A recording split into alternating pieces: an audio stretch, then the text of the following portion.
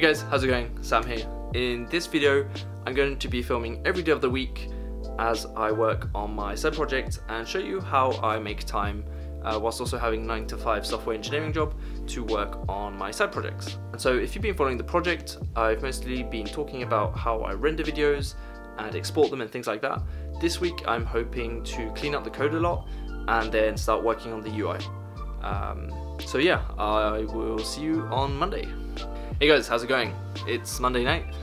Tonight I didn't work on the UI, but I did fix a major bug where the frames, when I was exporting them, they weren't in the correct order. So I fixed that by ordering them by creation date and then exporting. So now they're in the correct order. So that's pretty awesome. But yeah, I think that'll wrap it up for tonight. Yeah, quick proof video. So this is my super high-tech testing method. I just put fingers up in front of the webcam. So it goes from 2, 3, 4, 5, 6, 7. So yeah, so now I know they're in the correct order. I did longer tests and also just by logging, I can see that it's fixed. So that's looking good. Tomorrow, I did find a bug, yeah. Tomorrow, I'll be fixing a bug where if you turn the webcam off, nothing actually exports. So that'll be fixed tomorrow. Tomorrow will be a 5 AM wake up, and programming session. So yeah, see you then. So woke up around 5ish, nice and early. Usually on my off days I do this and just grab a coffee straight up and start working for a few hours before work, but managed to fix the export bug when the webcam wasn't activated, so it was a great morning.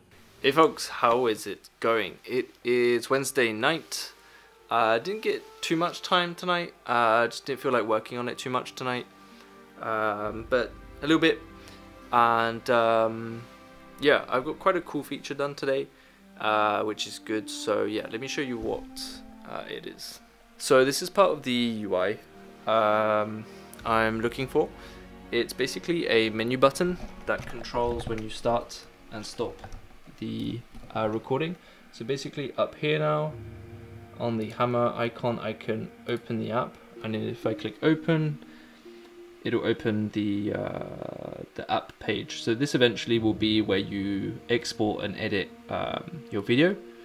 But then yeah, I can close it. So basically what it's going to look like is that Lapser will run as a background task and you'll see it in your menu bar. And then you'll click on it, you'll set which screen you want to record, choose your webcam, stuff like that. And then you'll hit record, and then it'll start recording in the background. Maybe the menu bar icon will like flash or something, and then you can click stop and export, and then the editing window will open that I just showed, where you can like position the webcam and background and stuff. So yeah, so now that that's done, I think I can start working on the functionality of like the export sort of page tomorrow morning. So yeah, that'd be good. Yeah, see you then. Yo guys, good morning. It's just past 5 AM. Got my coffee, so I am ready to go. I'm going to continue with the menu bar icon and yeah, continue setting that up. It needs a lot of changes, I think, to the architecture to sort of get it work, moving stuff around. So yeah, let's see how it goes. Cheers. Yo guys, how is it going? It's the day after, it's Friday morning. I've got to wrap this video up to actually post it and edit it, and that's going to be probably all the progress done for this week. But yeah, last night I started working on the menu bar. So this is actually the main area where you'd set up the Lapser app to start your time lapse. And so yeah, mostly focusing on the webcam stuff last night.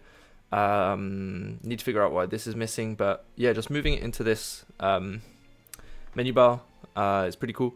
And yeah, hopefully, yeah, just changing webcams, that doesn't work at the moment, so it was kind of tricky debugging it all and seeing what's going on. But yeah, still work to do because it's not working correctly, but that's the direction I want to go. I wanted to share.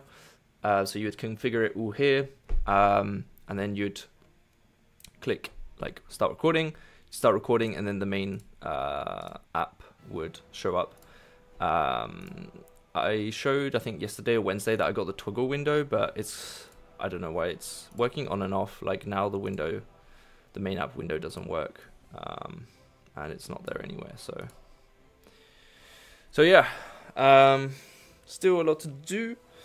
But yeah, making slow progress. This wasn't like the most progress packed devlog for this week, but it's progress anyway, and slowly getting there. And yeah, just wanted to show that, you know, you've got to steal away the hours, find them when you can, make progress when you can. Sometimes you get breakthroughs and go really fast, and sometimes it takes a bit longer. But I guess the most important thing is that you just stay consistent and try to not get discouraged by bugs and stuff, and still enjoy building the project. So yeah, if you like this video, please do subscribe. Nearly at 1k subs.